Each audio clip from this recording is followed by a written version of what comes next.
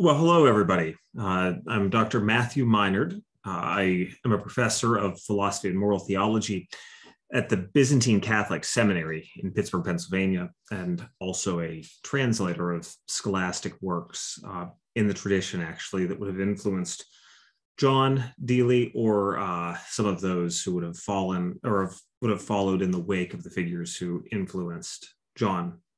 I'd like to begin by thanking all of the folks involved with these events for the International Open Seminar on Semiotics, as well as the University of Coimbra for hosting, centrally, at least being the host of this event, this lecture, and of course, all the excellent lectures that are being given over the course of really the next number of months. All of us who owe a great intellectual debt to John, can't help but be really glad that this resource will be available now online to those we hope who can learn from our shared intellectual master. So thank you to all of you who've been involved, either lecturing or putting together the events, and also for being here to listen to us prattle on a bit about matters semiotic. As I mentioned, I do part of my work in digging around in the field of really, in my case, 19th and 20th century scholasticism, although I would like to do some translating and commenting work on 14th and 15th century scholastic texts. I have a little dossier of these, but just haven't had the time for the obvious financial reasons, I suppose, for what would sell as a translator. But I'm going to come here today to talk to you more about some historical points that are not going to sound at first directly semiotic, but I think they're really important for the broader semiotic community to understand, just to really grasp the overall context in its full breadth, its full measure, for kind of coming to bear with what John was reared in his early days as a Dominican friar, which ultimately led him to see the importance of the works of Jean Poinsot, or John of St. Thomas, and it remained with him till the end of his days. His continued involvement in the American Maritain Association really created a kind of parallel conceptual space for his thought, where he remained quite deeply in dialogue with scholastic figures within the Catholic world whose conversations and debates clearly shape his thought in a way that could be missed if one only is involved in the more Persian line of his thought, the more semiotic line of his thought. So to understand his semiotics, we have to enter, I guess we could say, really the overall semiosis of the conceptual schema that drove the Thomism that John was an advocate of. And I really am a believer that the main lines of John Deely's project are Thomist in bent, but they are Thomist in a way that's quite revolutionary. And in a second lecture, I'm going to try to talk about that more in detail in the conceptual register, some things that I was working on even at the end of John's life and had discussed with him. So I think that it's fair to say at least it's harmonious with how he would develop some of the lines of Thomist metaphysics to really take stock in depth of the implications of the numerous, we shall say, nuances that are necessary in light of the semiotic turn that is so necessary for really being able to articulate the boundaries of nature and culture, and ultimately the agency of the human person in the world, as well as the agency of, as we know, lower beings, and potentially really to say the whole of reality as it develops in its own quasi-historical arc evolutionarily, to the degree that the word arc is appropriate there. We don't want to be too much of a Whig historian of evolution, right? We don't want to be overly progressive. But anyway, today's lecture is much more historical, and it's going to be something of a hit parade. And I hope that, though, it will give you some insight, especially those of you who are not from within the Catholic world, some real insight into the structural lineaments over history of the Thomist school. That's really important for understanding the full context of John of St. Thomas's thought, and hence also John Deely's thought. So The title of my lecture is No Mere Flyover Country, Some Historical Notes Regarding the Schola Thomae, the Thomist School, as an Integral Context for the Thought of Dr. John Deely. So let's begin with this issue first and foremost of the terms Thomas, the thought of Thomas Aquinas, and Thomism, right? Thomas Aquinas is a thinker. I suppose, have a slide with his picture and his dates here, right? But he's circa 1225 to 1274 AD in the Latin West, at that very important point of 13th century scholasticism, where the integration of the Aristotelian corpus, as well as certain Neoplatonic lines, really crystallizes within the Latin university environment. And so you have this crossover moment between the older monastic period of Western Christianity and the coming, eventually, urbanization, but also what will be the university culture of scholastic thought, which will reign in the Latin Catholic world for several centuries with real importance. And then we'll have a kind of renewal at the turn of the 19th century in Latin Catholicism. The Greek world did not have a completely analogous encounter with Aristotle, in a sense, because the Greek world maintained its own organic bonds with the Aristotelian corpus. But there was also in the 1400s, 1500s, 1400s in particular, I shouldn't say 1500s, but the 1400s, robust interaction with scholastic thought in the West as well. And there has been much good work done on that. There's a kind of Greek and Byzantine scholasticism of that period, but it's different because of the lack of the same university culture. But so you have in the 13th century, going into the 14th century in Latin Catholicism, really the beginning of a series of proliferations within Latin Catholic theology, which defines an era. It defines the terms of debate. It defines at least the broad lines of many texts until the time of the Renaissance. Among the various religious orders, but even within them, there develop separate schools of theology and ultimately to philosophy. And we have to be very comfortable with these hazy lines between theological thought and philosophical thought during this period, because so much of the good philosophy of the era of this time is done within the theological context. And so among these religious orders of the day, you have the beginning of the crystallization of certain approaches to theological and philosophical questions that then harden as these groups defend the central principles they believe to be operative in the writings of their chosen master. And so for this reason, the most famous and hardened lines are what will come to be known as the Thomists, who are at the beginning doing some ad hoc or point-by-point defenses of certain doctrines of Aquinas, but eventually in response to other thinkers, such as the followers of Blessed John Duns Scotus, the Franciscan friar in the 14th century, or who dies in the early 14th century, I should say, as well as certain proto-nominalist figures, such as Durandus of Saint-Pourçain, Peter Ariel, and then eventually, yes, William of Ockham, and then others. This hardens the Thomist line, but then you also have the development of schools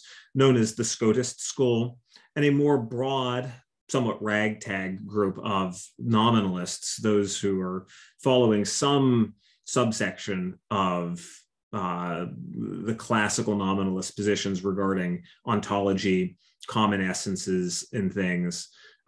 As John points out, very importantly, the theory of relation, certain points of epistemology, issues as regards moral psychology.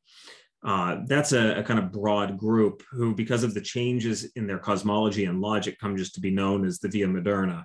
And even their logic comes to be known, terminist logic, as the new logic, or the modern logic. In the German world, at least for a while, there is an Albertist approach to theology, marked perhaps more, we might say, by the lines of the Neoplatonism of Pseudo-Dionysius and others, although that have remained operative in Thomas Aquinas' thought, even if it was somewhat underappreciated by later Thomists from time to time. And then at the time of the Reformation, There then become other schools and sub-schools within the Jesuit order, which of course at Coimbra, you're going to be well apprised of because of the Coimbracenses, the Coimbra Jesuits, but also to Gabriel Vasquez, and of course, Suarez, who was still the most famous because of the amount of systematization that his metaphysical writings introduced into topics of metaphysics, but also too, he was a commentator on, in many ways, Aquinas in his own way, often splitting the difference between certain Thomist and Scotist positions. And then you have other figures like Juan de Lugo and others within the Jesuits. And then also kind of within religious orders and joining them across boundaries, you had various debates in the later Reformation period over the questions of predestination, which will harden into lines between, the Molinists, the Concordists, the Thomists of various levels of strength concerning divine causality's preeminence in the causality operative within the universe. Very interesting debates over moral reasoning that went on for about 200 years under the name probabilism or the probabilist debates. And then on questions of nature and grace, you had renewed partisanship on behalf of certain Augustinian approaches to parsing matters of the psychology of conversion and the nature of conversion itself, and the distinction between nature and the supernatural order, which gave birth to figures not only like Cornelius Janssen and Michael Bias, but also there were Augustinian friars, Norris and Berti, in the 18th century, and then 19th century movements that are quasi-Augustinian, maybe at least in their self-professed lineaments, even someone like, oh my goodness, not Roselli, Rosmini, my apologies, Rosmini and others, although that's quite different because of the modern philosophy. So the point that I'm making is within the sandbox of scholasticism, you have this proliferation of schools which will set the debate terms for how texts are to be read, and it makes them quite difficult to read, to be honest. Any of you who have turned even to the treatise on science put together by John Deely taken from the major logic or the material logic portion of the Cursus Philosophicus of John of St. Thomas, are well aware of how many figures there are that we do not speak of any longer, whose positions nonetheless were quite current at the time of John of St. Thomas's writing.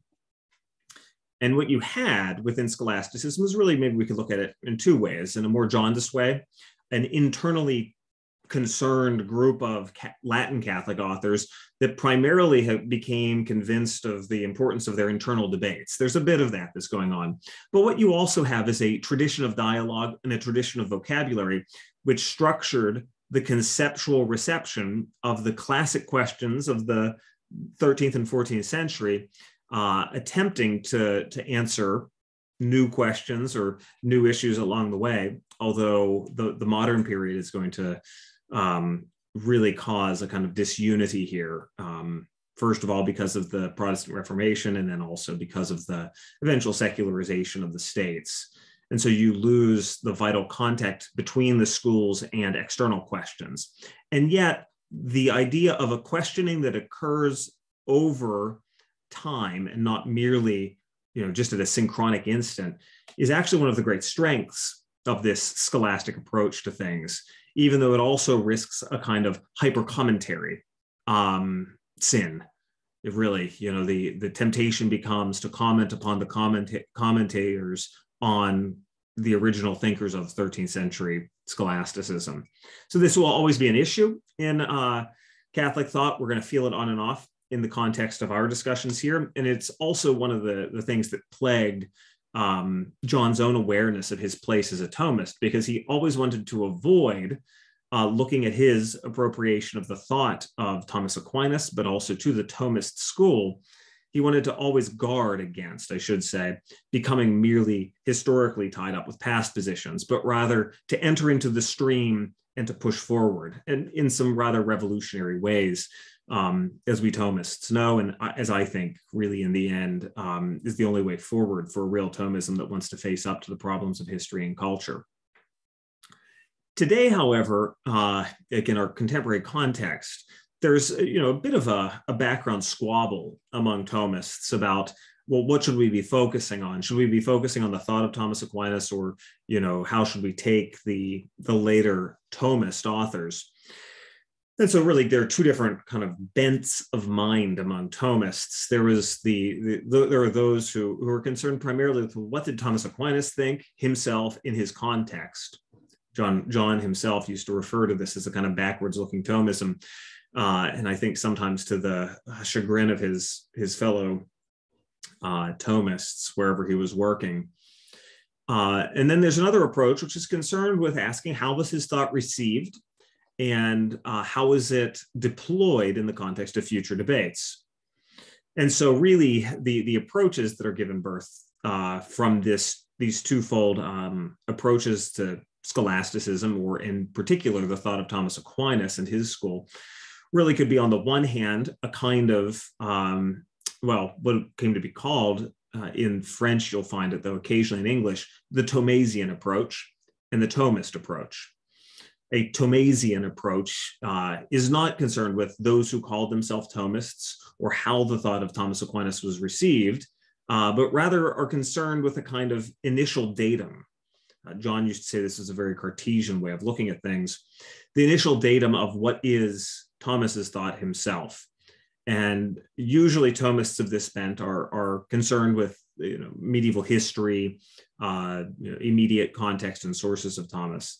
And they reject Thomism as a kind of accretion on Thomas Aquinas' thought.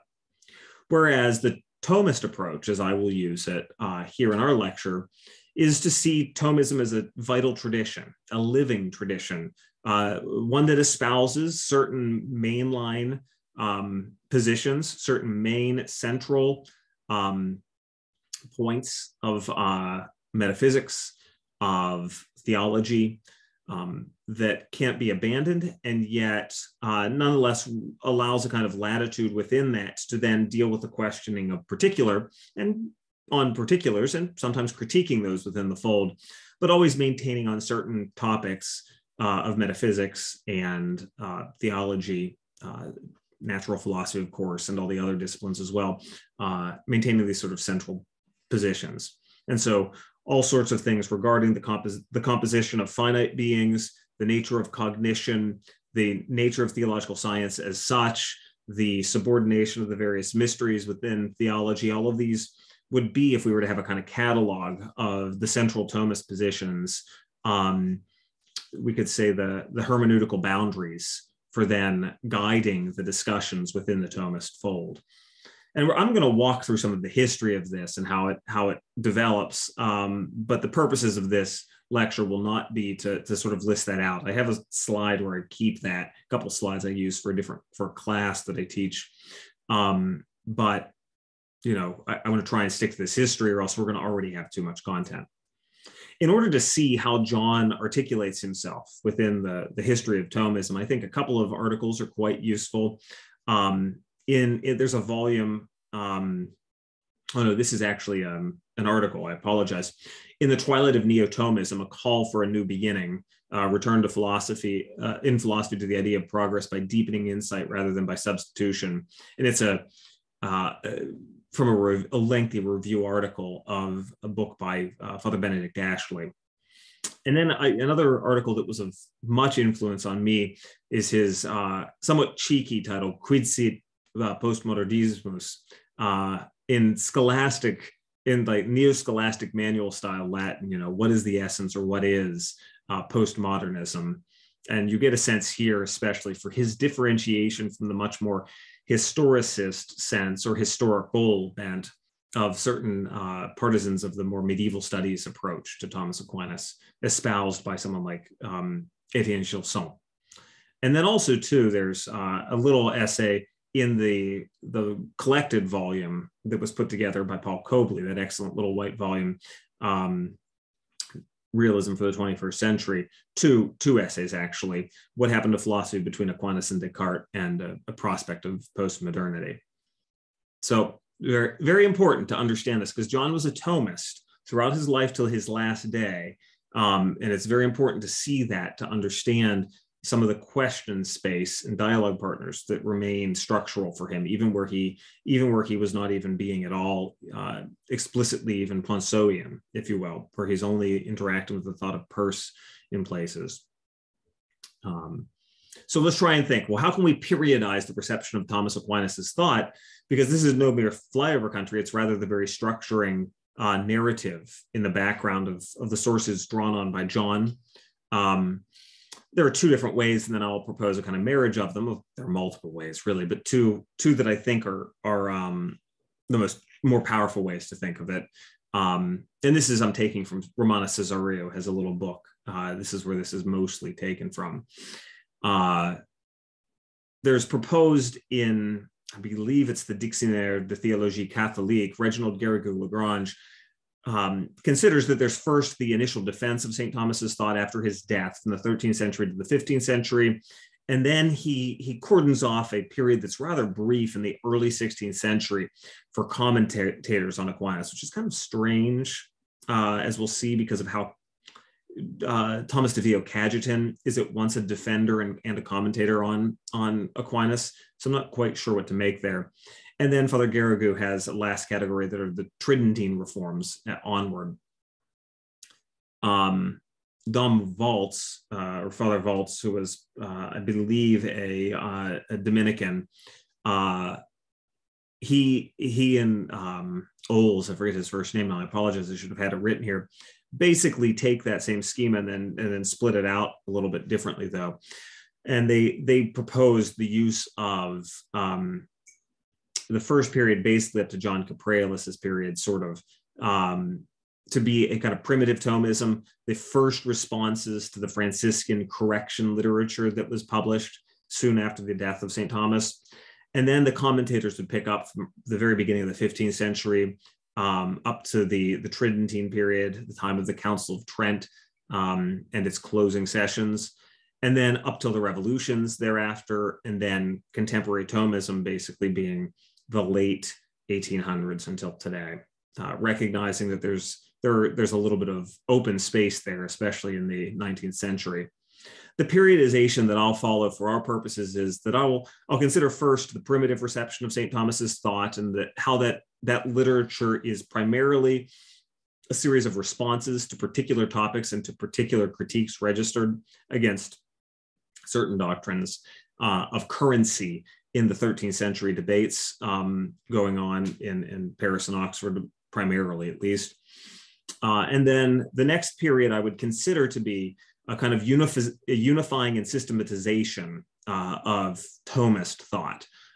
This would be the period of commentaries and a kind of quasi-canon being established. And although we are simplifying this, especially as regards the important subgroup of Bologna Thomists, so someone even like also, not Peter, well, Bergamo, but also to Silvestre de Purio, Chrysostom Jovelli, and others. We're going to consider the canon that generally was received among the Dominicans going forward into the 17th century. And so this is a period of consolidation, we might say, and the real formation of the school around a whole host of different theses that now just are taken for granted by Thomists. And then, for lack of better terms, a sort of devolution in modernity, both the schism, the cut in the breakage in Latin Catholic thought, as well as the effect of the revolution. So the breakage that occurs because of responses to modern philosophy, as well as the Reformation, as well as the descholasticization that follows on the later Renaissance. All of that kind of bears fruit during the post-Tridentine period, but then also the revolutions create a situation of significant discontinuity for scholastic thought, which really requires a robust university culture in order for it to maintain itself from generation to generation because of the level of complexity of the philosophical and theological treatises of the later Baroque period into the Baroque period. So, I don't want to present it as being all downfall, but there's a sort of period of, as would come to be called, scholasticism in its decline, or decadent scholasticism. And then finally, the immediate context of John Deely's thought, which would be the Leonine renewal in the 19th century into the 20th century, which is still the story of Thomism today. So there were no immediate direct disciples of Thomas Aquinas. People who were influenced by him, yes. People who even defended him when they disagreed with him on other points. People like Godfrey of Fontaine or even Giles of Rome, even though later Dominicans also fought him on certain points. But there was a quick response to the condemnations, which famously occurred not only, of course, in 1270 during the lifetime of St. Thomas, but also in 1277, soon after his death, at the pens of the bishops of respectively Paris and Oxford, Etienne Tempier and Robert Kilwardby, actually a Dominican in Oxford or Canterbury at this point. Now, the history of the condemnations has to be considered pretty closely to think of how much of Thomas was in the crosshairs, how many of the condemned propositions really hit home with Thomas's own positions. There are two that are quite clear that we can say, and they were of great importance during this period, namely this question of the unicity of substantial form. What is the intrinsic metaphysical unity of substance itself? And how is it that perhaps there would be a layering of substantial essences within a given being? This was important because of certain theological questions that pressed the problem concerning the corruptibility or the rotting of Christ's body. How do you say that Christ's body didn't rot? Because of what was said in the Psalms that God would not suffer his servant to know decay.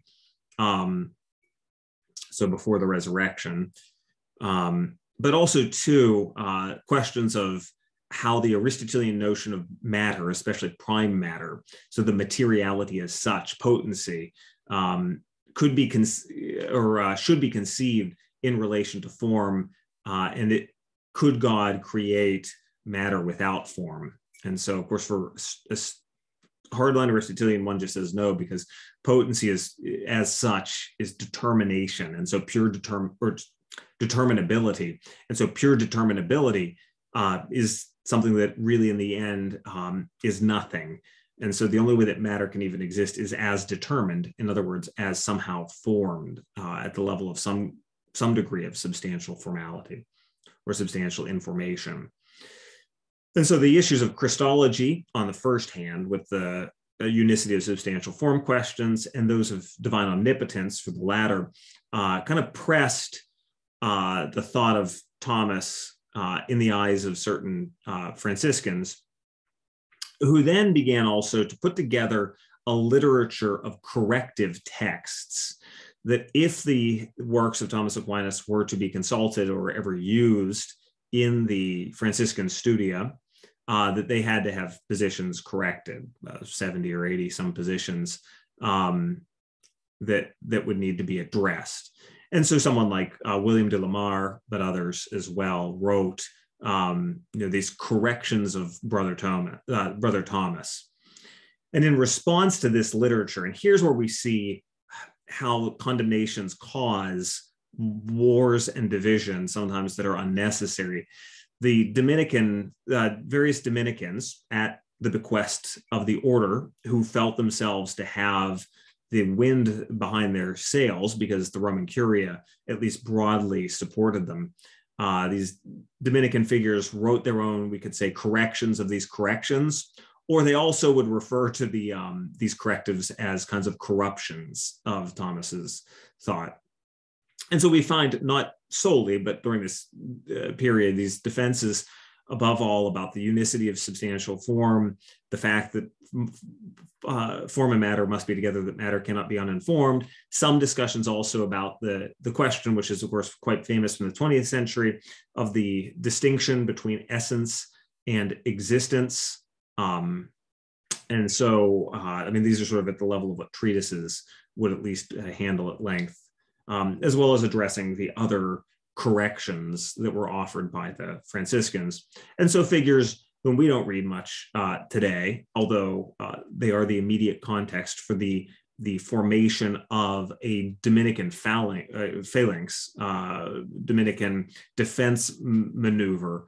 Richard Napwell, likely the Dominican Robert of Orford, Jean Quidor in Paris, who took some positions that later were critiqued by Thomists, but perhaps William of Macclesfield, an English Dominican, and a Italian, Rembert of Premedisi.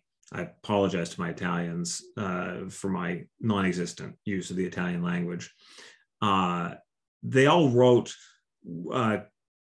corrections to the corrections of the Franciscans, or claims that the corrections were corruptions. And you can find an account of this in a very orderly fashion in Jean-Pierre Terrell's biography of Aquinas, which has, if you wait till the third edition, even updated bibliographical information on the state of research regarding these works. So maybe wait around for that. But so what you have here is a kind of ad hoc defense of certain positions during this period, not a full development of even a commentary style on Aquinas' thought, or at least a detailed account of how his thought developed. Early on, I don't make much of my slides about this, but early on, the Dominicans did sense the fact that there had been a diachronic development in Thomas's thought. And so you have a literature of, melius dixit, where he better said something, where he put it better. But, this literature would be perhaps more concerned, from what I understand of it, at least, with that idea of melius dixit. He said it better, but not that he changed his mind totally, then claiming that Thomas had changed his mind. What's also going to be noticed here as well is that really the use of his commentary on Peter Lombard's sentences will remain at least formative, not sole though, for the period, because the sentences was still used as the primary teaching text in the medieval universities at the time. But we'll remark a little bit more on some of that whenever we come to the work of John Capraelis. So still during this period of primitive Thomism, a defense of Richard Napwell, who's actually a kind of tragic figure, by William of Hotham, and that's in the vein of the substantial form debates. Thomas Sutton is known, we could say, has the glory of being the first to really directly address John Duns Scotus, although actually Hervaeus Natalis as well in the 14th century, the master of the order at the time of just before his canonization, also penned defenses and actually incorporated certain things from John Duns Scotus as well. Hervaeus Natalis has a very interesting treatise on second intentions that actually John's work put me onto, and that's what I did my dissertation work on.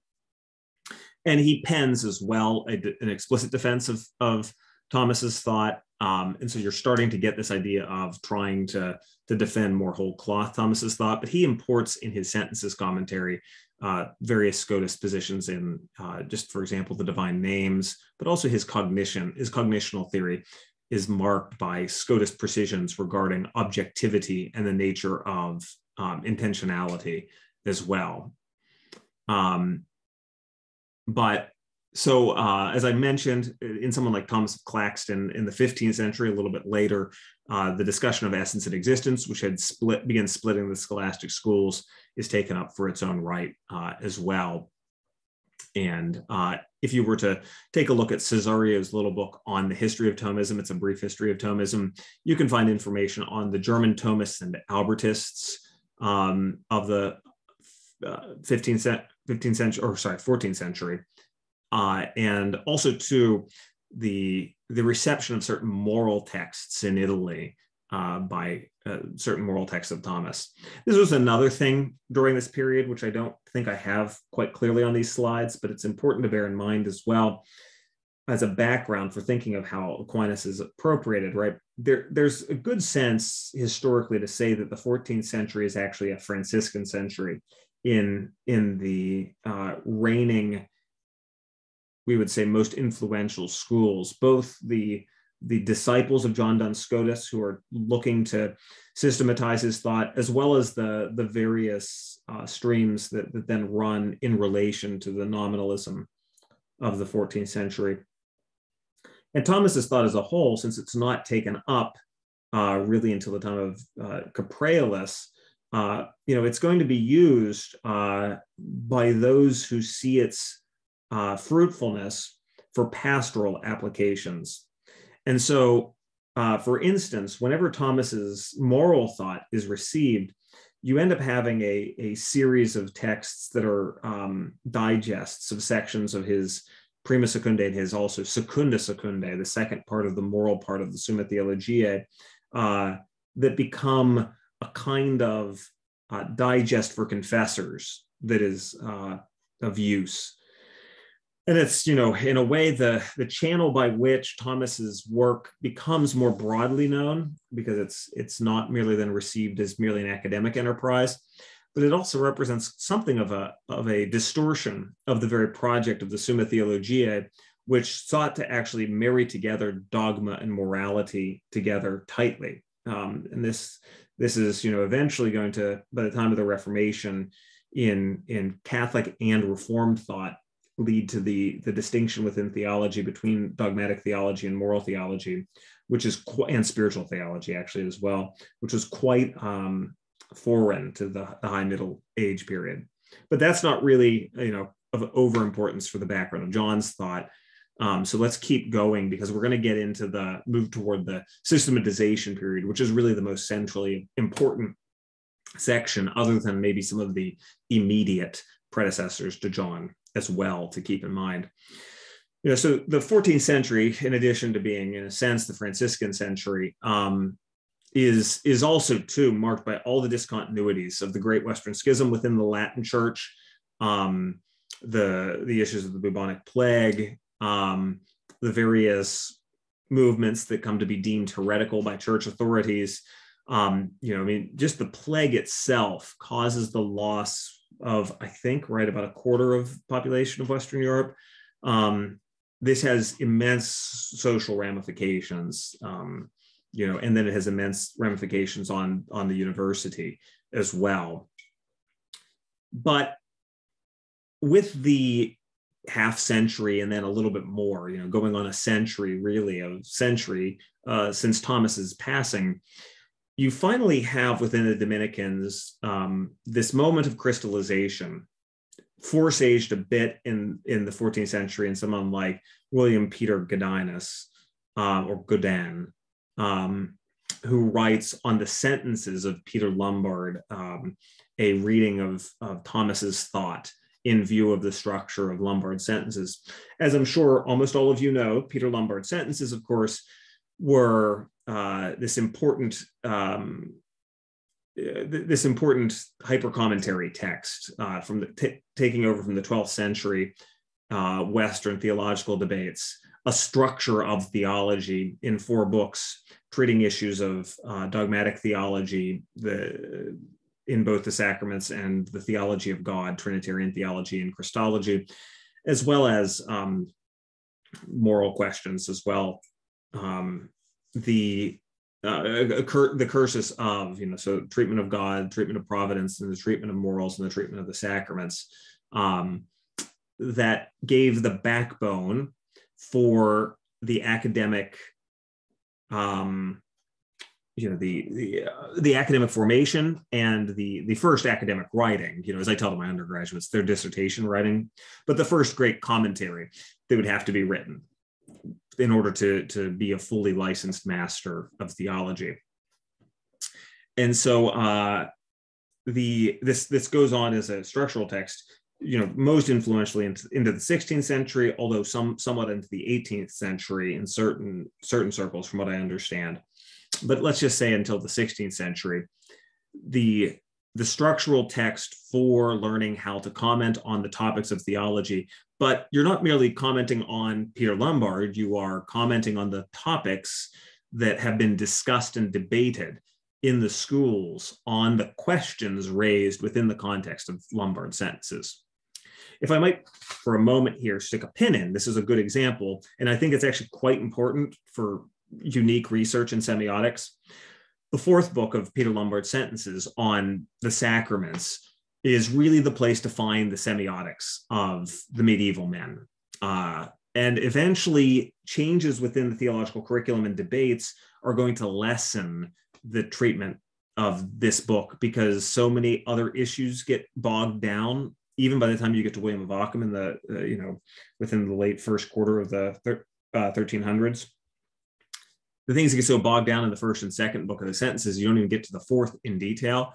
But the fourth book is where the discussion of the doctrine of signs and the sacraments is taken up. And this is really, I think, a powerful place, and we'll see in Poinsot, I think, an important place as well, for understanding the nature of practical signs, moral and technical and artistic signs in the semiosis of culture.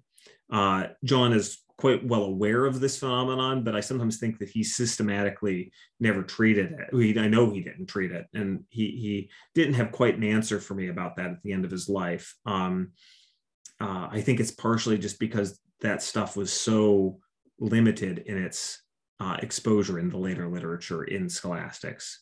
But Maritain saw it, and we'll come back to that actually. But anyway, Lombard's fourth book, that's what I wanted to make the point about. But since that text was used as the primary teaching text, even where some of the more major works of St. Thomas Aquinas, be it his Summa Contra Gentiles, his Summa Theologiae, or his later texts on, or his later disputed questions, or sections of his biblical commentaries or his commentaries on Aristotle were used or consulted, nonetheless, if you're sitting down and doing your commentary on on the sentences, it's going to be easiest to refer back to what Thomas is using in his sentences commentary, right? Like you would start with, if you're doing distinction 12 of the first book of the sentences, you'd look at distinction 12 of Thomas's commentary on the sentences, which would be his earliest treatment of the topic. Well, John Copralis, a Dominican in the 14th and then into the 15th century, the French Dominican, pens over a course of over 20 years a commentary in defense of the positions of Thomas theologically on top of the sentences. So within the context of Peter Lombard's particular layout of the theological questions in the four books of the sentences, he then rallies in response to the various figures, Peter Ariel, John Duns Scotus, and some of Scotus's systematizers after his early death.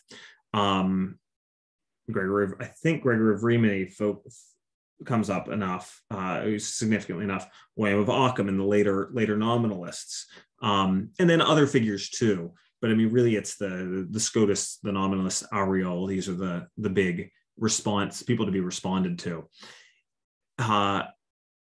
Copralis begins to systematize the way of approaching the text that will then answer the objections of particular schools, which had been crystallizing through the course of the 14th century. And here we have the sense now of a Thomist school that is beginning to become, will begin to become self-aware because of the influence of Copralis's work.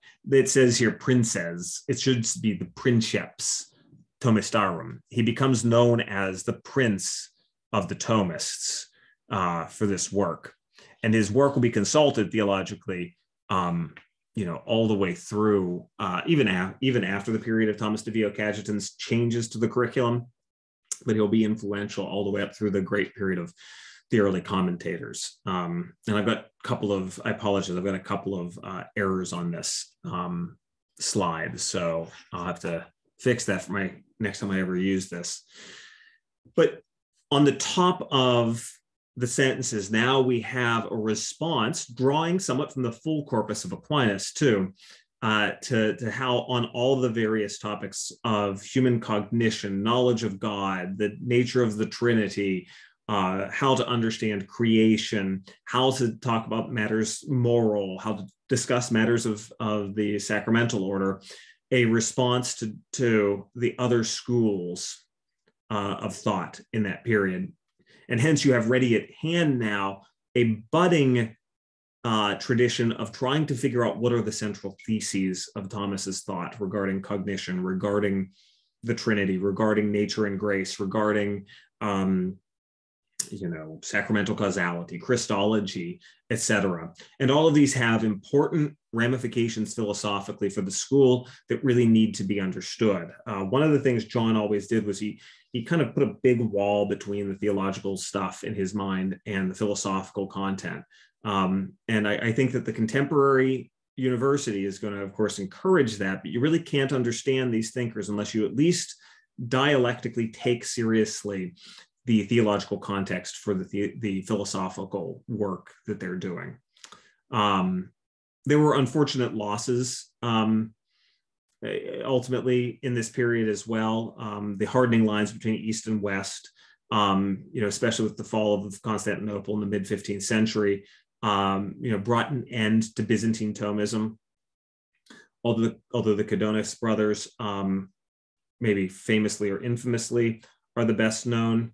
Also, too, there is someone like the Patriarch of Constantinople, Gennadios Scholarios, the last patriarch before the fall to the Ottomans, who was deeply involved in reading Thomas Aquinas's work, deeply enamored of it, and yet also himself remains a kind of Palamite in defense of St. Gregory Palamas in the Byzantine East, recognizes differences between his position as an Orthodox and certain things in Aquinas, very minor in the end.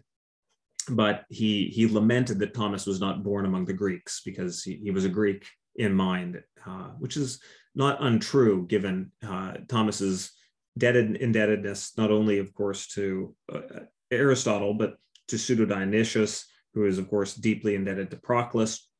And then also, too, in his theological work, the seriousness with which he read the Eastern Church Fathers. And there's interesting stuff here that wasn't of much influence, though, on John, but I have it on a slide. This is developed out of. You might be interested, though, in reading the works of Marcus Plested, Christian Kappas, John Dimitrokopoulos. All of them are doing work that's quite interesting in this world. But then the rest of the commentary tradition also develops during this 15th and 16th century period. And so not only does the sentences get its own commentary, but eventually the Summa Theologiae, or the Summa Theologica, as some people call it, comes to be commented on in its entirety. You can see in Cesario's little work some of the various German and Nordic figures who are important during this period. A particular note, though, is Conrad Köhlen in the 16th century, who pens a partial commentary on the Summa Theologiae. There's Denis the Carthusian, or Dionysius, the Carthusian in the mid-15th century, with a huge oeuvre of works. He's living in a different religious order, but is a very important source for finding out later scholastic debates. Tim Noon has always emphasized the importance of Denis the Carthusian as a source for late medievalists, but also to Dominic of Flanders, who penned a metaphysics commentary, which is somewhat unique because Thomas Aquinas, for instance, has no metaphysical disputations in the way that John Duns Scotus did early in his career, and as Suarez will later on. But what grows during this period, and I think it's more important for our purposes, because it's going to basically structure everything after from Cajetan onward, but John of St. Thomas onward in particular among the Dominicans, is the growing focus on the Summa Theologiae as the structural text for laying out St. Thomas Aquinas's thought. Peter of Bergamo is going to put together the Tabula Aurea, which is, of course, attempts to be a full index of Thomas's works, but ultimately during this period, the Summa Theologiae is given preeminence eventually as the text for understanding Aquinas's mature thought. And although on certain topics, he has later texts that chronologically come after his treatment, for instance, of things like the Prima Pars, the Summa Theologiae is the last work worked on over the course of over a decade by Thomas. And so it is more mature than the Sentences commentary from the very beginning of his academic career. Also, too, of course, this period is marked, though, with that animosity between scholastics and humanists, which will come to be exacerbated by the Reformation. But we're more interested in really the Thomists who left the biggest stamp on the later Thomist school and the Dominican curriculum. And so even though someone like Peter of Bergamo and Silvestro de Praerio, or Praerius as he's known, or also Chrysostom Jovelli would be influential in their time, the ones who remain with the biggest stamp are John Capraelis, Thomas de Vio Cajetan, or Cajetan as he's known, but in English we most often just call him Cajetan, 15th to 16th century, dying in 1534. And also too, Francesco Silvestri, also known as Silvestro of Ferrara. And maybe because of the way I'm structuring my narrative, I'll just comment briefly there. He wrote in the 16th century a commentary on the Summa contra Gentiles, and at times differing, for instance, from Cajetan on certain positions, especially regarding analogy, the analogy of being and the semiotics involved with that. I guess that's a little bit anachronistic to say, but the process of analogy he disagrees with Cajetan on, as well as certain questions of nature and grace. But that commentary on the Summa contra Gentiles will become bequeathed to the Leonine period of scholasticism by being published alongside the Summa contra Gentiles. So Silvestro of Ferrara's commentary kind of goes forward in the period of the Leonine reforms, and it's referred to by later Thomists as well. Cajetan's commentary, though, on the Summa Theologiae, along with the updating of the curriculum of the Dominicans of that time to give a central place finally to the Summa Theologiae, will stamp the structure of the later the later theological cursuses.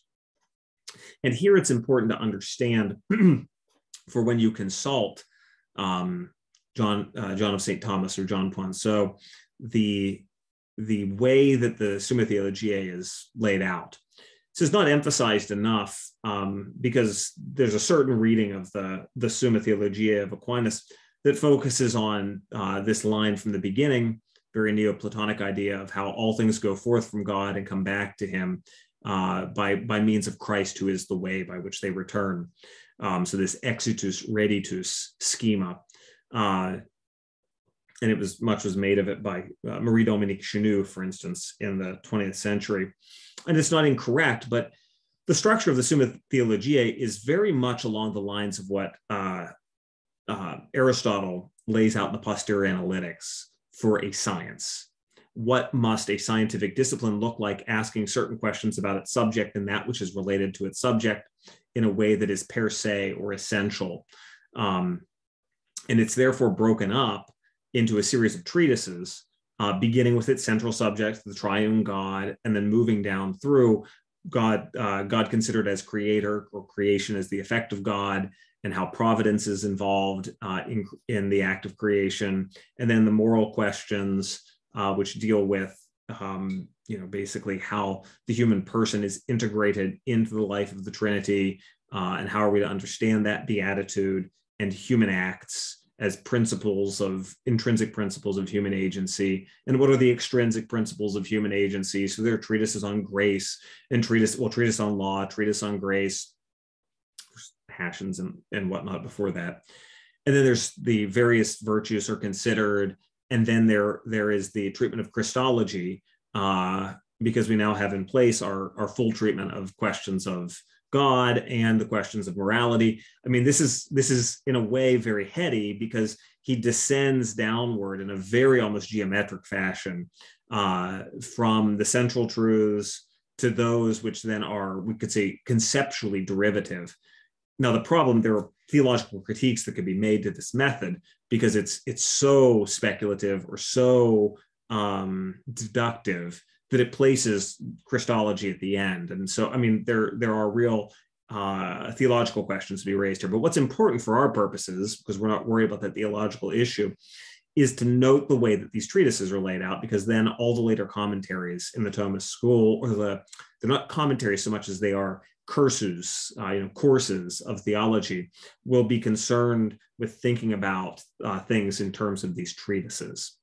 So you'll treat the triune God, creation, providence, beatitude, human acts, Christ, the Savior, the sacraments, etc.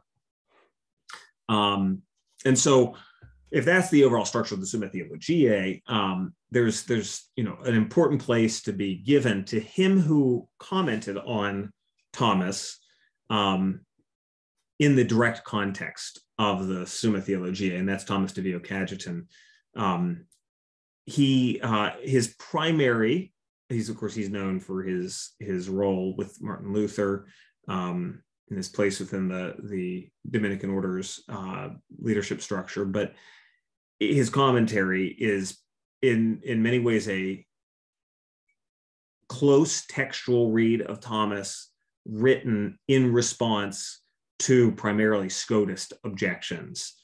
Cajetan's foes are always the Scotists, against whom he taught in his youth, in his mind. And so you have a sense of the reception of the Scotist school of his period, always in the background of his mind, where he's trying to do a close textual analysis of each of the articles of Aquinas, but he sometimes inflects things within a Scotist context. And you have a sense at times of Scotist vocabulary that creeps into his thought. For my part, I'm not against that. I think that that's just the nature of what dialogue is like, and as vocabularies develop. But certain Thomasian purists look askance at that. But the commentary on the Summa Theologiae becomes a touch point, because it's a complete commentary for the later Thomists after this. And then whenever you start to have the crystallization of Iberian scholasticism in figures like Francisco de Vitoria, Domingo de Soto, Domingo Banez, and then the Jesuits of that period as well, you will have the structuring of commentaries being based on parts of the Summa Theologiae. And then that will structure the theological cursus of John of St. Thomas. Of course, this period of the Reformation gives birth then to a new school or new set of schools among the Jesuits, most famously, yes, Francisco Suarez or Suarez, in the 16th to early 17th century, but also, of course, famously as well, Luis de Molina, who is going to be influential in the debates, who's thought will be influential in the debates over the divine aids, De Auxiliis, on Providence, Juan de Lugo and others. And there are Franciscan figures as well within the Scotist, broadly Scotist tradition too.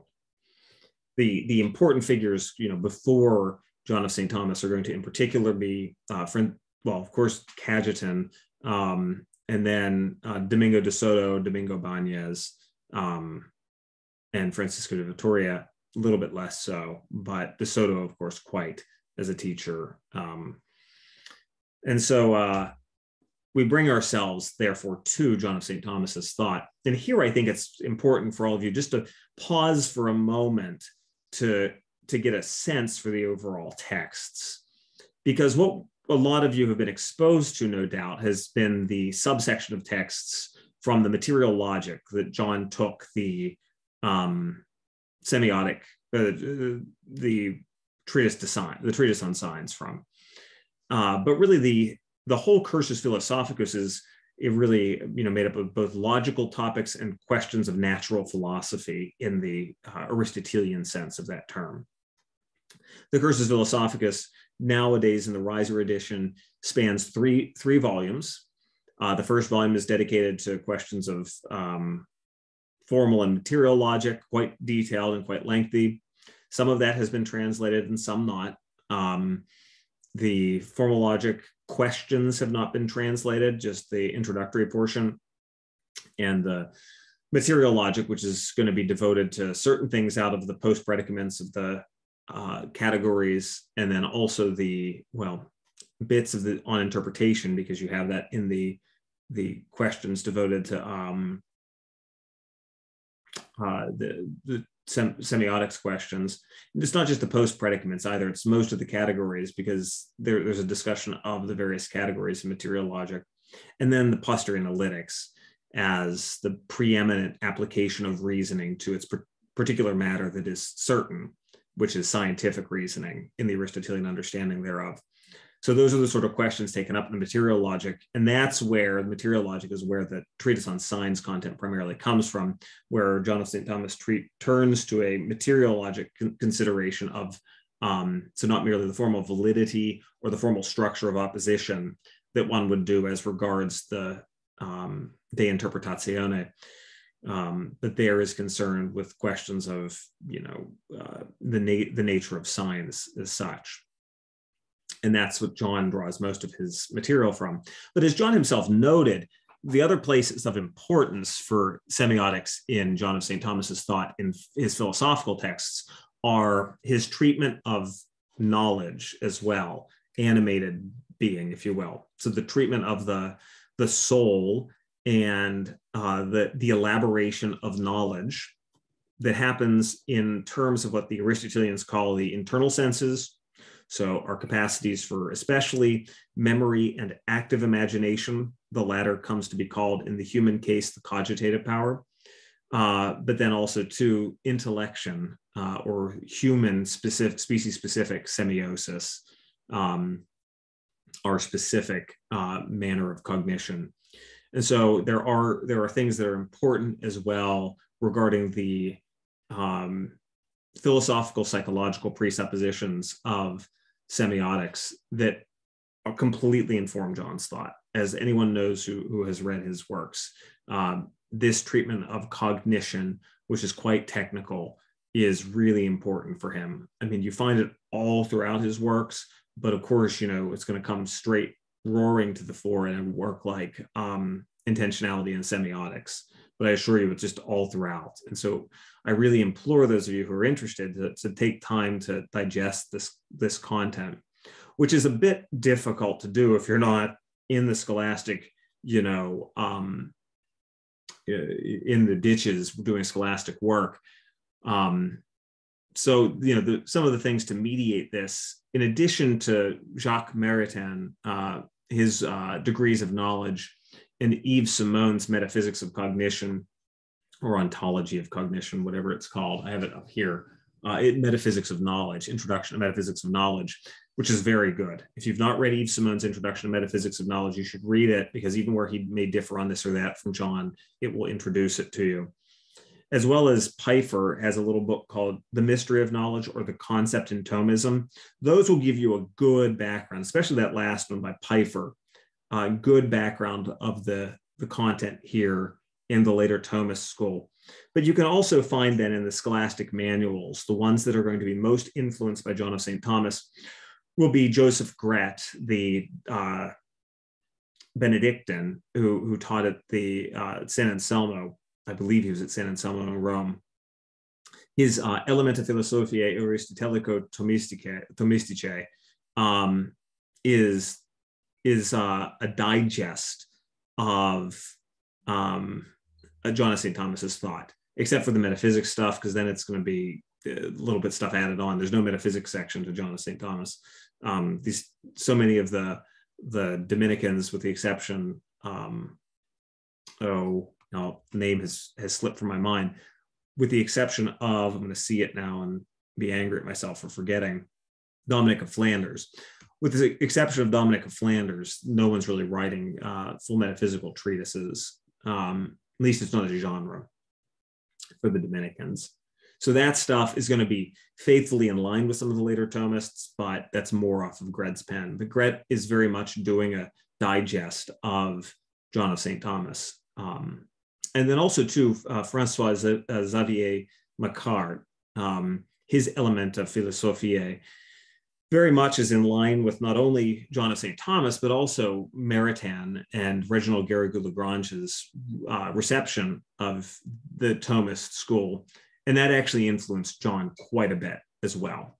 And so that's a useful manual to look at if your Latin is decent.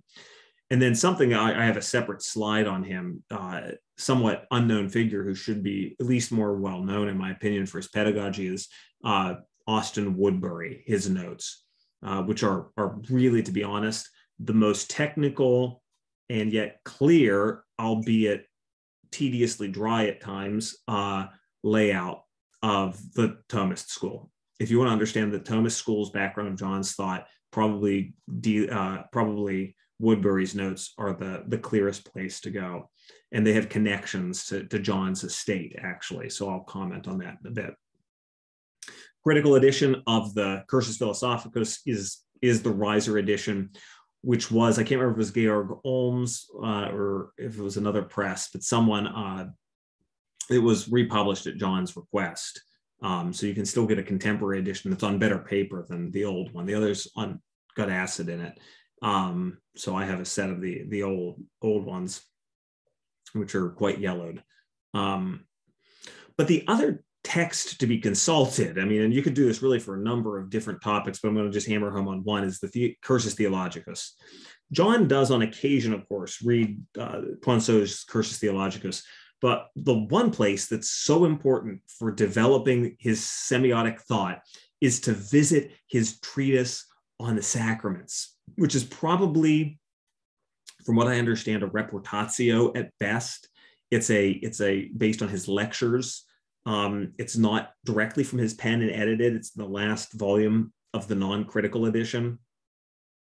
And nonetheless, some of the discussion there of practical signification is the only place you're going to find it at that length and depth, because it gets kind of lost, this idea of the sacraments of the church as signs. The later Thomists know that they have to hold that position, and yet there's a fear of Protestantism that downplays that. And this is a very important thing for understanding the very essay that started John's real love of the topic of semiotics, that essay by Maritain called Sign and Symbol, which can be found in the volume Redeeming the Times, is at the end is devoted to, I mean, in some length, the questions of practical signification. And I've been gathering notes on this topic, but it's very important for then getting out of a kind of rut where we talk about signs in a language that's only or primarily that of the material logic, speculative signs in the Aristotelian verbiage. Practical signs are all around us, right? I mean, that's the domain of there are signs everywhere around us. A book itself is a practical sign of the idea to read. It signals to me the practical, what do you call it? The practice that we have as a culture of picking these sorts of things up, opening them and reading letters. My goodness, letters themselves have become signs of the activity of interpreting glyphs to be words. Cups are signs of the activity of drinking. It's cold coffee. Pencils are signs of the activity of writing. All sorts of things, all sorts of things. I guess you could say the clothes like this are a sign that I act as professor. All around, in the order of both moral and artistic agency. And it's treated in the ninth volume, I believe it is ninth, yes, the ninth volume of the Cursus Theologicus. Very important, and I really want to encourage the semiotics community to consider this. But if you're interested in an introduction to the text, there's a translation of the Isagoge, I should say, which is the the introduction to the Summa Theologiae written by John of St. Thomas, that's in translation in English by Ralph McInerney. So the semiotician will be most interested in the stuff that's in the Tractatus de Signis, that's put together by John Deely, of course, from the stuff in the material logic primarily, texts on cognition in the De Anima, natural philosophy stuff in the Cursus Philosophicus, and the sacraments texts. Okay, well, we gotta move pretty quickly. So we can do this, I think, relatively quickly, though, and I can just skip over some of the names, but they're here if you're interested. There's then the continued systematization and then the partial devolution of Thomism in the modern era, which will then be this sort of backdrop for the Leonine development, or the Leonine renewal of Thomism that occurs in the 19th and 20th century, which structured the reception of Thomas that John experienced as a young man. You have still in the 17th into the early 18th century, in the Salamanca Carmelites, the Salmonticenses as they come to be known, a robust commentary tradition that over the course of a number of decades works through the treatises of theology and debates in light of especially contemporary theological debates, the various questions bequeathed on grace and on predestination, on the sacraments, on our knowledge of God, and so forth. And although there is, of course, philosophical backbone to this, this was received by later Dominicans mostly in terms of the theological debates that they address. But a great deal of erudition in the midst of the schools you'll find in the many volumes of the Salmonticenses. A rather clean account of the school at this time, though, is Jean-Baptiste Gonnet in the 17th century. So if you ever want to have a clean account of John of St. Thomas, there's Jean-Baptiste Gonnet, and there's also Charles-René Billuart in the 18th century, that you can get a generally faithful account of what John of St. Thomas's position would be in a shorter form, in a work known as the Summa Sancta Thomae, which is heavily based actually on Vincenzo Ludovico Gotti's work. But still, it became, even after the experience of the French Revolution, it was the text of choice for reading or teaching Thomas's thought. So there's a lot of Billuart in the background of 19th century Thomism. But also, too, you can start to feel, in comparison with John of St. Thomas, a kind of slippage, but it's useful, even if it's not as profound, to consult Antoine Gaudin's philosophical texts, in which you find some explicit interaction with modern philosophy as well, Cartesian stuff, as well as some of the sensism of classical early empiricism as well. So the debates of the era, though, at this time, in many ways, start to sideline the systematic outlook. And so, the issues of probabilism concerning moral knowledge and surety become rather all-consuming for several centuries in the Roman Catholic world, as do the famous predestination questions leading up to the Congregatio de Auxiliis as well, between the Jesuits and the Dominicans. And then politically, so in addition to the loss of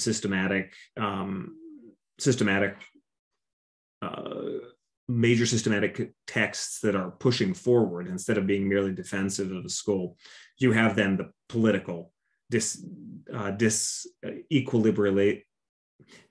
loss of equilibrium, disequilibrization, the problems that come from the French Revolution the 1848 revolutions and so forth, really upended already what was beginning to be upended because of the splits from Protestantism, the scholastic culture, the continuity that was necessary for this kind of scholastic debate, probably for good and ill. I mean, there are many ills that were caused by this, but maybe it teaches a lesson as well to those of us who look back as Catholics, not to always fall into this internal squabbling as well.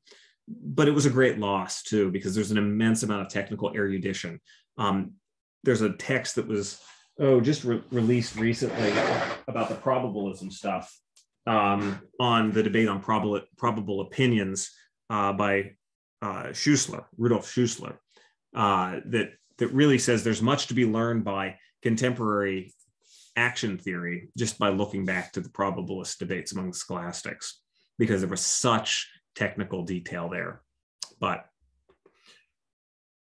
okay, quick like a bunny, we need to get over the rest of this content. To understand really what's going on in 19th century Thomism, it's within the context, or what its effects eventually are, it's within the context of then what becomes a series of papal actions within the Roman Catholic Church to encourage the consultation of the works of Thomas, and then also other scholastic figures, but it becomes very much a Thomist movement, to be honest. After Leo XIII, the Pope in the latter part for long papacy, actually, in the 19th century, in his encyclical Aeterni Patris on Christian philosophy, but also to his encyclical Rerum Novarum about new things, in this case in the social doctrine world, he bears witness to the Jesuits who influenced him, like Luigi Tapparelli and others, concerning social matters as well, political philosophy, we might say. And so then there are a number of other things in the early 20th century that mark this period as well, especially, most importantly, the modernist crisis, actually, in the Catholic world. But 19th century scholasticism and 19th century Thomism really becomes a set of responses to the epistemological issues at hand after the Kantian revolutions, the Kantian Copernican revolutions, if you will, as well as the political questions that arise because of the distinction and differentiation of the civil state from direct ecclesiastical, or at least quite strong indirect ecclesiastical influence. And so during this period, questions of politics and questions of epistemology become very important. That structures the background of a lot of John's training, that epistemology stuff in particular. Neo-Thomism and neo-scholasticism becomes almost obsessed with epistemological questions. And that's in a sense what one has to get beyond. And John was well aware of that. But a number of Jesuit figures really, were operative in circles that eventually influenced Leo XIII. And so, one should bear in mind this fact. It's good if you read the McCool volume on 19th century scholasticism to see, in particular, Tapparelli, Liberatore, several others as well, whose names escape me right now. At Vatican I, Joseph Coluchin. Of course, there is also a little bit mixed. He's not totally a scholastic, although he's not unaware of it all. Someone like, his name came to me and then went away. Johannes Baptist Franzelin, and also the autodidact of sorts, Matthias Schieben, is interesting during this period as well, as a kind of crossover figure between resource thinkers and the scholastics. One of the influential Dominicans on the thought of later on Leo XIII is Tommaso Maria Zigliara. But you can get all of this in McCool's history on 19th century scholasticism. That's the second edition name. And this leads up to then kind of the mainline Roman Catholic outlook being to go back to Thomas Aquinas and recover him. And that injects into this period then this, to go back to the beginning of our talk, the bifurcation of at once trying to go back to the historical Thomas, but also using him to address modern problems in, especially epistemology and politics at first, although that then increasingly develops to other topics later on in the 20th century. And so you have both that Thomist and Thomasian line that is kind of throughout the thinkers of the Leonine era that would have influenced John's own thought. Not everyone is a neo-scholastic, therefore, the same way, or a neo-Thomist. Especially the Dominicans are the least likely to be neo-Thomist, even if they are caught up in neo-scholastic questions. The Dominicans kept, on the whole, even if it was just tenuously through someone like Billuart, a connection to their school. And so some of the thinkers who are going to be most influential on the background of the Dominicans who are teaching John would be those who are if not exactly him, in line with someone like Reginald Garrigou-Lagrange. And I'm not special pleading for my own work because I've done a good bit of translating of his texts. Garrigou-Lagrange was of influence on many Dominicans of the first half of the 20th century, and also was very influential on Jacques Maritain and Yves Simon, but Maritain in particular was very close to him. And therefore, both directly and indirectly was of great influence on the reception of Thomas's thought for John. There are others. There are those who were operative at the House of Studies known as the Salchoir, most especially in relation to Garrigou, who would be, I think, an important point of contact, is Ambroise Gardet, both interested in questions of theological methodology, so tied up in some of those modernist controversy questions, and also spiritual theology later in his life. But then a number of, interestingly, those historical Thomists, the Thomasian line that I mentioned. So people like, especially Pierre Mandonnet, Chenu, Yves-Marie Congar, Jérôme Hamé will be in that more historical Thomist line, especially someone like Chenu. Congar is a mixture. Congar didn't like Baroque scholasticism, but wanted to answer new questions. He wasn't merely kind of the historical Thomist in the way Chenu was. Chenu was also two different people. He was at once an activist and a medievalist. There were the Roman Thomists, which is where Garrigou is usually slotted, but you actually have there, you have both the Jesuits like Louis Biot, who's not totally a Thomist on many things, but still opted for Thomas over Suarez in an important set of disagreements within the Jesuit world, and also Charles Boyer. And then you had the Dominicans, who very much would be of influence on the background of the reception of Aquinas that John Deely would have received. Someone like Edward Hugon, but even there it's going to be more theological probably, even though he does have a series of philosophical texts that will give you an idea of what would have been the training at the time of John. And then some other figures I mentioned there too.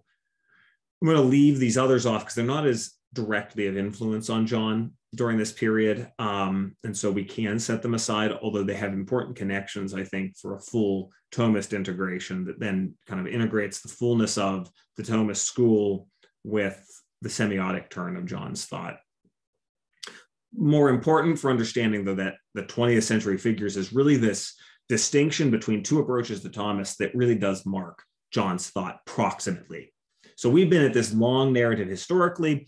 Up to this point, we now have reached the proximate distinction that really marks, I think, John among his fellow Thomists, and it's important to bear this in mind. And what I'm about to say is not meant to stir up any blood if you're from the University of St. Thomas, if you disagreed with John on these points. I'm not trying to enter that fray. I think dispositionally, because I am of John's mind, I can maybe, on social media have things to say here that's not of the most propriety. But I've tried to even keep that from being too inflammatory. I'm not of mind with the first school, but it's very important, and he was very important, and his work is inestimable, so I don't want to write it down, namely that of Gilson. Étienne Gilson was the founder, most famously, of PIMS, the Pontifical Institute for Medieval Studies, although he was involved with not the South Shore, oh my goodness, the Sorbonne in Paris. And he was really, we cannot imagine what Catholic and really more broadly, even just in general, what medieval studies became in the 20th century without taking Gilson into account and registering the great debt we all owe to his disciples and himself for an appreciation of so many themes of the 13th and 14th century. And so Gilson's many works himself, as well as some of his followers whom I've mentioned here, although there are many others. Anton Pegas, Father Joseph Owens, the great Aristotelian scholar, Father Armin Maurer, whose essays should always be considered on both matters medieval and also even his own unique pieces. The great historian of Thomas, Leonard Boyle, and the many people who work diligently at the Center of Thomistic Studies, where John worked for many years. In this more Thomasian line, consider the sources of Thomas's thought, and yet also its applicability for today, its way to the way that Thomas's thought itself can answer the questions posed today philosophically and sometimes theologically. I do sometimes find that the Thomism of this period is more philosophical because of the immediate context of Leo XIII's epistemological and political designs. But the line of Thomism that was of most influence on John's thought was that of Jacques Maritain, for whom I have just an infinite affection, without whose thought I would never have become a Thomist myself either. I could give a separate lecture on him. There's a video I did online if you're interested that gives some of the details of his thought. You can find it on my professional website. In Maritain, although a French layman, he actually was, by happenstance, reared in the Thomist school soon after his conversion. He would be, very much in line. He read Thomas like a Dominican would read, and yet he strove throughout his career to reinsert Thomism into the warp and woof of the questions of the day, philosophy of art, in the philosophy of knowledge, questions of mysticism that were in the vogue in the Catholic and non-Catholic world, politics and so forth, at once trying to be in line, or at least in the context of the great tradition of the Thomist school, and yet also answering questions of today. And although he didn't perhaps see fully the implications of the centrality of semiotics, as John importantly has taught all of us, Maritain's spirit is very important in matters both philosophical and even theological, I think, for a vibrant Thomism to this day. And there, in his line, there are people like his protege, Yves Simon, but also the later Cardinal, Monsignor then Cardinal Charles Journet, most known for his work in ecclesiology, but he has a number of lengthy work on politics, theological methodology, revelation, and so forth. Austin Woodbury, whom we'll speak of in a bit, in whom we see the Thomist school philosophically articulated with great clarity and profundity. And then some theologians like Michel Labourdette and Jean-Hervé Nicolas as well. But that would be a different context where I would talk about them. And then I note some other figures here at the bottom of the slide. I had fixed that, I guess. I've miswritten Father Thomas Joseph White's name, but that's kind of, other than maybe someone like Father Benedict Ashley and some of the River Forest Thomists, they wouldn't be of direct consequence for John the same way that the line of Gilson and the line of Maritain were. Very interesting, though, is this figure Austin Woodbury, who was an Australian Marist in Sydney in the 20th century. He went to study at the Angelicum, the Pontifical Academy of St. Thomas Aquinas, in the 20s, and then was a rector of a seminary in Australia in the 30s to the early 40s. And then he had an institute in Sydney, Australia, the Aquinas Academy, which for a period, from what I remember, gave out, awarded licentiates in philosophy in combination with the Angelicum. he was a bit of a from what I understand, he may have been on the autistic spectrum, from what I've heard, but if that's incorrect, I would rescind that. He had that kind of analytic mind, though, that one would attach to a certain kind of fully functional person on the spectrum who just, that's their particular mental makeup. And he was able to structure, he's a genius. I mean, from all accounts, he was an absolute genius. Was able to structurally lay out the line of Thomism that comes out of John of St. Thomas, reflected through the works of Francois Xavier Macquart, but then added to by him brilliantly. And he structurally lays out in outline format at huge length the various treatises on logic, natural philosophy at immense length, so all the way through all those questions on the soul and knowledge and cognition, metaphysics, and then ethics and politics, and then he does some other things as well. But that core of John of St. Thomas's thought in particular, as well as the metaphysics stuff actually as well, he powerfully lays out with a kind of schematic excellence that it takes just a certain kind of brain to do, and just a certain kind of genius that I think that only visits the world every so often. They are quite brilliant texts, and he lectured from them. Apparently could keep rapt audiences of lay people after work because of the brilliance of his presentation at the Aquinas Academy in Sydney. And so Anthony Russell, who was a dear friend of John, left a set of these notes in his collection. And I found them at St. Vincent by accident. And they were sort of set aside. They knew what they were, but they didn't really have them in the collection. And I was over there at a different period of my life whenever I had that flexibility. And I made copies of the whole things just in case, because I had no clue what they were. I thought they were from John's formation, actually. And what they actually were Anthony's notes from when he was he went down to the Aquinas Academy for, I guess, a couple of years. And Tony was at Loras College with John, passed away, and left that to John. And John's collection even is marked that it contains these texts. And I think they are the most clear and profound, even if dry, layout of the reception of the Thomist school. If you ever want to understand that side of John's thought quickly and in all of its detail, I assure you that even where it seems schematic, it's not. The reasons for these positions are profoundly important, and I just have never seen anything as clear as these notes. And although they're based on kind of a clunky literal translation backbone of Macquart's work, and then his own hyper outline format, everything is written in outline format down to 6 or 7 levels worth of outline. I highly recommend looking at these.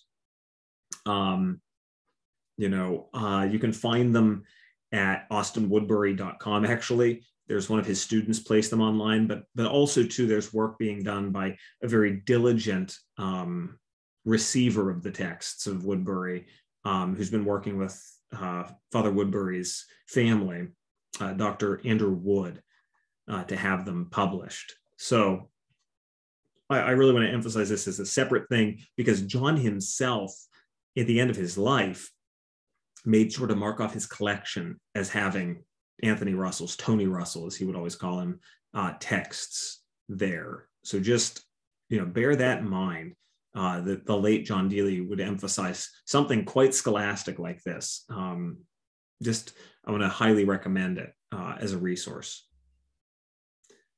We're drawing to a close, penultimate slide.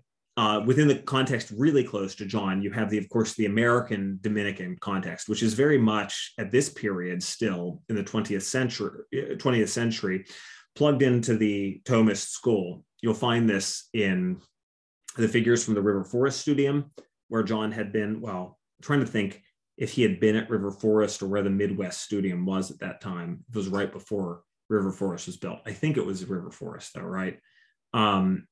Benedict Ashley, William Wallace, who actually is Eastern Province, I'm pretty sure, but Father Wallace's work, not only on the philosophy of science, but moral reasoning and whatnot, shows his great erudition of Renaissance Thomism.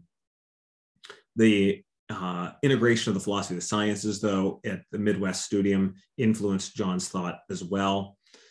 Some of this also, though, has parallels at what goes on at Laval in Canada, which influenced Notre Dame quite a bit through Ralph McInerney.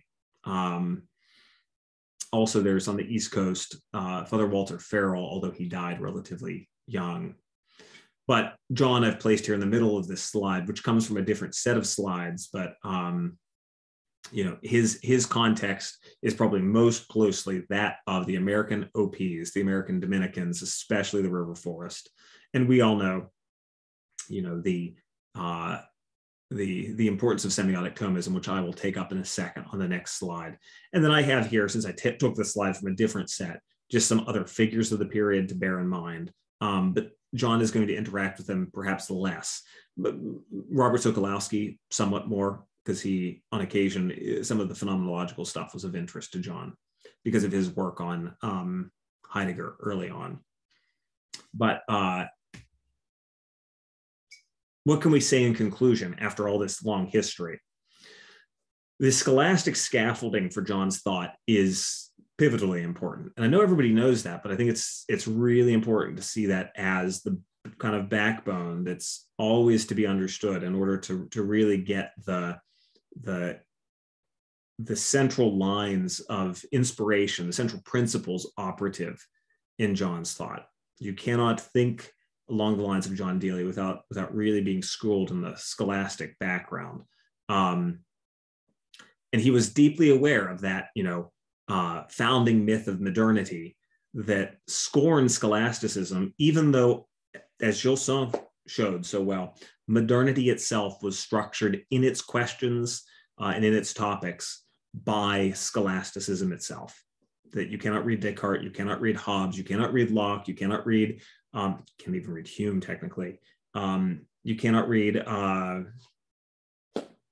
Rousseau even, and others without seeing the scholastic background. Kant, you can't read Kant without the scholasticism. And yet the modern myth so claimed to cut itself off from the historical patrimony that had come before it, that to this day, everything up to truly postmodern thought, especially in the semiotic line that one finds in Charles Sanders Peirce, Semiotic, and others, up to and outside of that, modern philosophy in John's thought was so much flyover country. And while that's perhaps a little bit strong rhetoric, the point he's making is that in the end, the nominalism that is taken without criticism into so much of modern thought really dooms the answers from the beginning that classical modern philosophy can give, truly modern philosophy can give. And so, to really renew and revitalize a truly postmodern and semiotic view of philosophy, one must tap into those proto-semiotic moments that do give birth to the metaphysical underpinning for the nature of signs that one finds articulated in so great a manner in John of St. Thomas. The meaning of Thomism, then, for John today, which I think is so important for understanding his thought, and at least partially for being part of the swath of his progeny, even if not all of us who are doing the semiotic stuff have to be pure Thomists. I mean, I'm just more of a Thomist by training and a Thomist by bent. But for John, what it meant to be a Thomist, a kind of semiotic Thomist, was to be part of a tradition of inquiry that was organized around central principles concerning metaphysical constitutives of finite being, the nature of relation, the nature of human cognition, the nature of the transcendence of human cognition is in its openness to the divine, the nature of, or the process of human cognition, the way that moral philosophy is to be structured, in particular in its psychology, as well as the way to incorporate Aristotelian eudaimonism, and then of course all the theological topics as well, but also open to future developments, sometimes quite profound. In this, John is just like Maritain, Journet, Labordette, and others, in that 20th century, mid 20th century period. Maritain's a little bit earlier, but let's just say mid 20th century Thomism that sees it at once as plugged into the school and yet open, sometimes profoundly, to future developments. And this will place, and of course it in fact did place John himself, thought and John's thought at odds with certain historical Thomists, or those who would be more Thomasian in the way that I spoke of earlier. That John's thought in the end is concerned with being part of the great debate or the great discussion of Thomist thought through the centuries and renewing it from within. And I think quite profoundly, as will be the purpose of the more speculative talk that I'll give in May. The only way to be truly postmodern and semiotic is to engage with this tradition. John was quite clear about this because of the importance of John of St. Thomas. And this will require a profound recasting, I believe, within Thomism itself. And it's, you know, something I've taken from John's own recommendations regarding the way that intentional being or objective reality or objective existence must be taken quite seriously if we are to see just the immense domain of mind-dependent reality that is part of reality itself. When we consider, of course, human semiosis, but yes, also the semiosis of lower organisms too, we all of a sudden see the broad swath that is opened in reality because of cognition. But we do this in a way that doesn't separate cognition from nature in the way that so often was the case in the classically modern period, but rather we see the centrality of relation as such, relatio secundum esse, in particular, the relatio secundum esse that is the sign for negotiating, the importance of that for negotiating the boundaries between nature and culture. And so this will be the topic of my next talk that I'll give in May. Ens intentionale and ens ut verum, being as true, looking beyond non-being with Dr. John Deely. Well, I know that's gone very long. I hope that on the whole, this has been useful on some points for all of you. And I invite you, of course, to reach out to me if you ever want to. Philosophicalcatholic.com is my website, philosophicalcatholic.com. And I look forward to the continued year. And I again thank all of you who are giving talks, and of course those involved with the University of Coimbra, but also, of course, the other institutions as well for your support of this year's seminar. So all the best to all of you, and I wish you a good 2022.